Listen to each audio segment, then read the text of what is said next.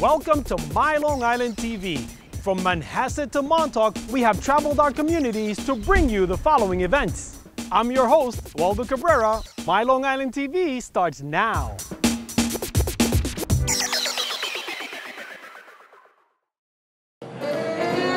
In recent years, a string of high-quality concert venues have opened up in our neighborhoods to keep the arts alive on Long Island. And the space at Westbury is a grand addition to that list.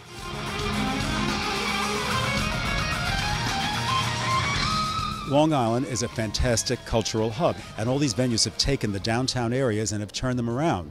The Patchogue Theater did to Patchogue what the space is going to be doing and stimulating here in the village of Westbury, and the Bolton Center has taken the town of Bayshore and just completely enlivened it. This is an amazing place that can bring in as many as 1,500 people for a concert. That's when we have general admission, standing and seating.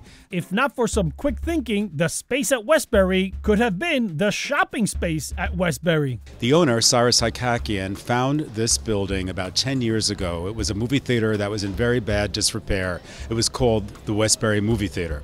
It had been vacant for almost 10 years. Just before they were about to turn this whole property into a retail area, he came through with a flashlight, looked very closely at the house, at the interior, and he had a vision that came alive. A vision to picture this house as a multifaceted event and presentation center.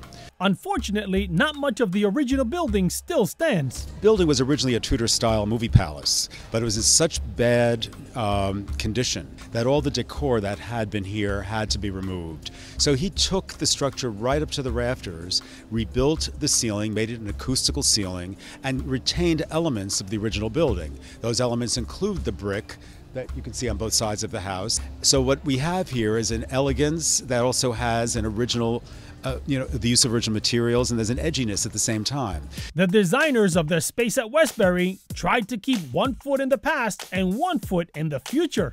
All those reels that you saw out in the lobby and out in the lounge depicts the movie palace past of this building. We have 8 chandeliers in the theater that were built specifically for the theater, and a chandelier in the lobby that's very reminiscent of a Chihuly designed chandelier.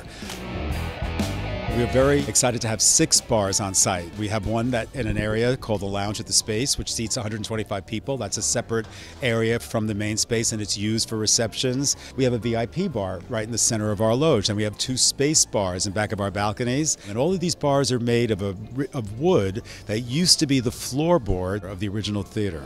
In a very short period of time, the space has attracted major talent. And I've been told from artists that have played here that they love playing this house. They love the acoustics. They love the facilities backstage. Our dressing rooms are also state-of-the-art.